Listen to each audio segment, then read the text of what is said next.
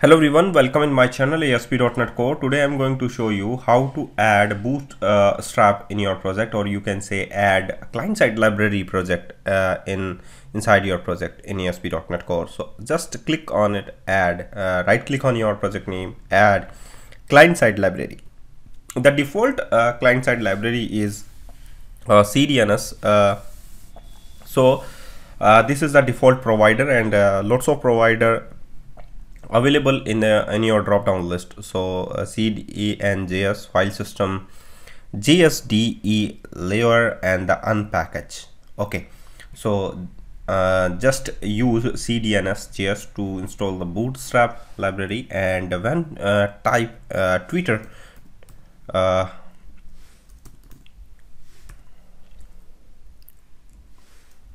just type Twitter. You can see we have a Twitter lib.js file, Twitter fetcher, Twitter Bootstrap. So this is the default, or you can say the updated version of the Bootstrap, that is 4.4.1. Install your Bootstrap inside your www root folder, lib directory, and the directory name is Twitter Bootstrap. So just replace it that with the Bootstrap only. Just install it.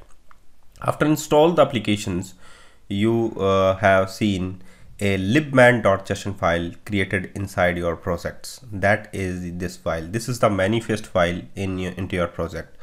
Here this is the JSON data, you can say, or just save this application and check your Bootstrap directory under your lib directory. Just open your www root folder, and that is the lib directory, and this is the Bootstrap.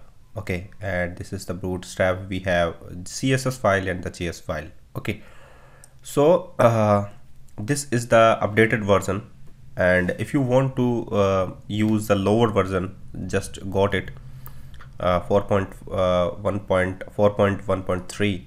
this is the older version of the Bootstrap. Just save this, and update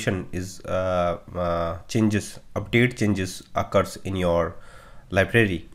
Just also use this quick action and update your library also. So sort properties, and where you got this line, yeah, there is short properties uninstalled. You can also uninstall your Twitter library from this action tooltip, and check for update also. So stable is Twitter 4. This is the latest version, so just use it and make some changes. Okay, this is the install Bootstrap library inside your project. Also add a Jquery. Just use JSON syntax and add these things in your project. Just copy that and paste it here, and the library is the Bootstrap. Just I want to add the Jquery, so just add Jquery and IntelliSense occur. So Jquery, just click on it, the Jquery, and you got the latest version of the Jquery, that is 3.4.1. and the destination folder is Bootstrap, not Bootstrap. Just I want to add inside the Jquery. Okay, that's fine.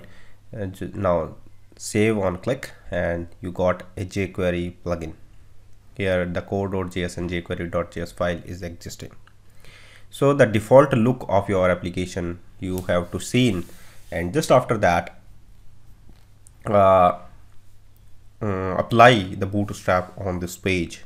This is the layout page of your application.